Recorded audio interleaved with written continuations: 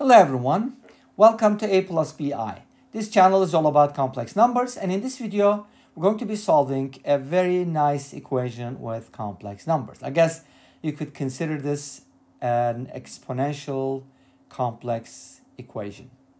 So we have 1 plus I to the power m equals 1 minus I to the power n.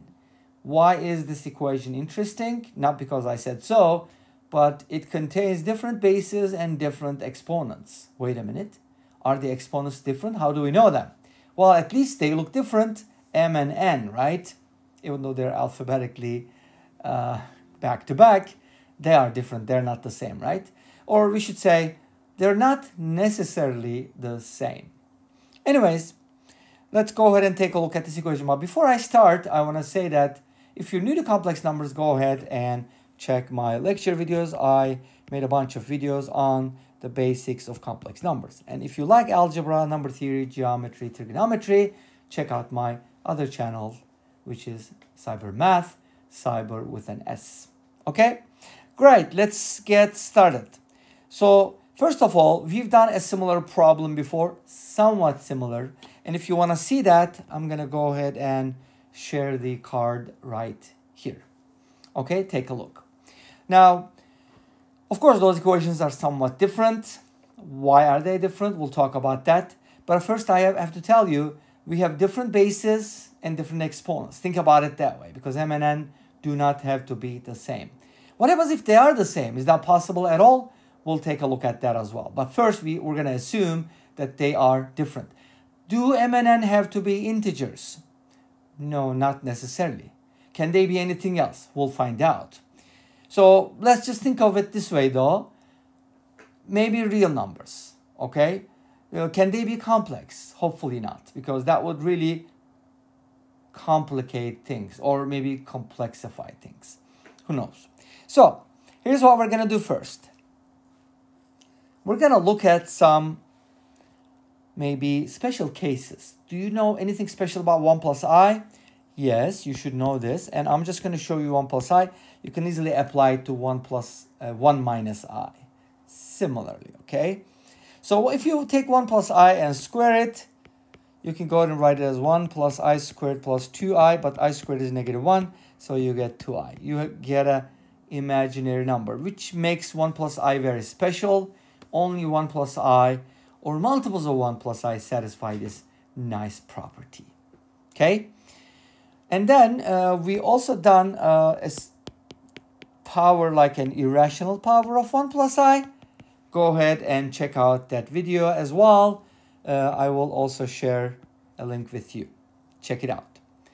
But here, we don't even know what the powers are. For example, if m is root 2, can n be something? So here's one of the things you can do is you can set m equal to root 2 and try to find n. That way you're going to be finding n, and then with the value of m, we're going to have a pair. But wait a minute. Are you going to go through all the real numbers? Are you serious?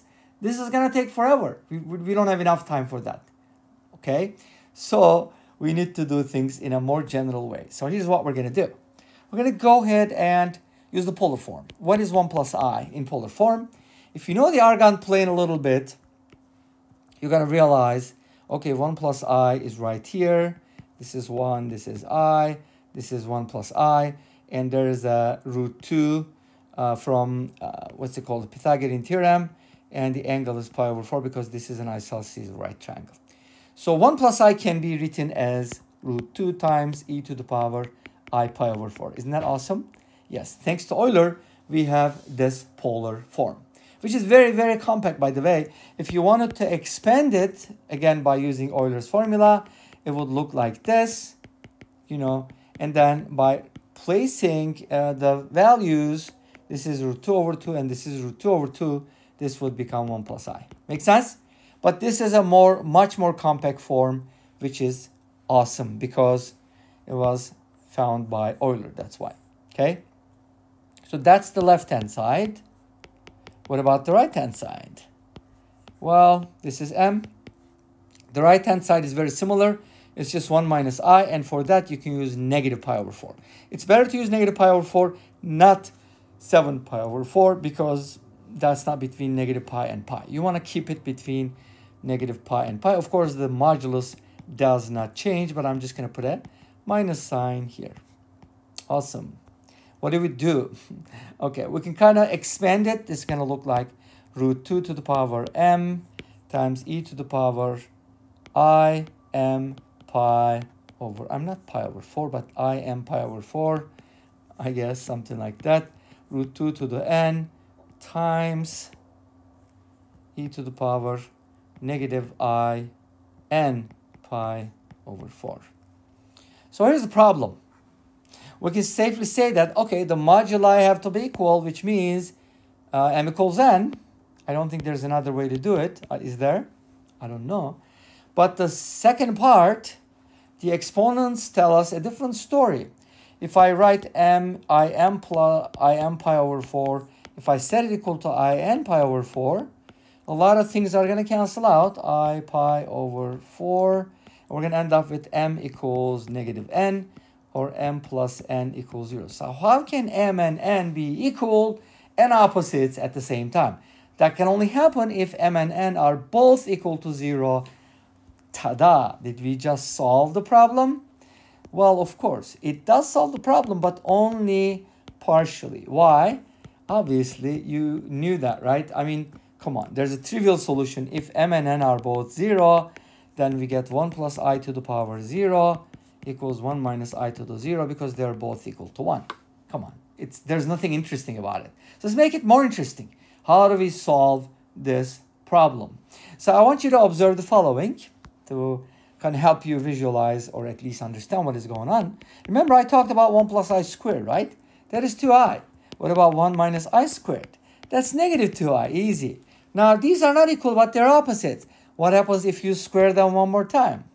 They're going to become equal. You see that? So, why? Because this is 4i squared and this is 4i squared. So they're both going to equal negative 4 when the powers are 4. Great. So we got a solution, right? Well, sort of. 1 plus I to the power 4 equals 1 minus I to the power 4. But wait a minute. Once you get the equality, you can basically multiply both sides by any power, right? Why? Because you can raise both sides to the power k. So we can safely say that 1 plus I to the power 4k and 1 minus I to the power 4k are equal, which means m equals n equals 4k. Well, wait a minute. Can they not be different? For example, can I have a 4 here and an 8 here? You probably know the answer, right? Because of the moduli, they can't be different, right? What do you think? Because think about it. You're going to have root 2 to the 4th from here. Here you're going to have root 2 to the power 8. They're not going to be the same, and there's no way this can work. So, m and n are both supposed to be multiples of 4, and they have to be equal, so on and so forth. Get the idea? That should be the general solution. Do I have anything from Wolfram Alpha? Yes. Wolfram Alpha, in such a weird way, gives us the approximate solutions as negative 4k and negative 4k. I don't know why it uses a negative and why does it have squiggly lines. And here's another solution, go figure. And this brings us to the end of this video. Thanks for watching. I hope you enjoyed it. Please let me know. Don't forget to comment, like, and subscribe. I'll see you next time with another video. Until then, be safe, take care, and bye-bye.